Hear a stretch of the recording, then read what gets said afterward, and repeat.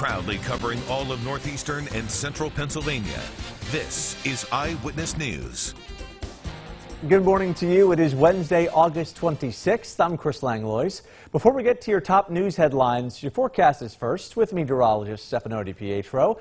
What can we expect today? A very nice start to our Wednesday, Chris. A beautiful afternoon in store for us, mostly to partly sunny, and your eyewitness weather forecast will make it to 78 for the high today, which is right on par with average for this time of year. Also a less humid day and a little bit breezy as we go into our afternoon. Tonight we drop to 62. Cloud cover returns, as do a few showers, and we'll even toss a thunderstorm into the mix, though nothing overly exciting as we go through tonight. Tomorrow, it's much warmer and it's much more humid again. 88 for the high. Showers and storms will start to fire up in the afternoon again, then actually continue into tomorrow evening. So as that happens, any thunderstorm could have a little muscle behind it tomorrow, including tomorrow night. Friday, a lingering shower or storm. The remnants from what is right now Hurricane Laura will get here on Saturday. Then we dry out early next week, Chris. Thanks, Stefano. A new discovery in a homicide investigation renews the search for a missing man.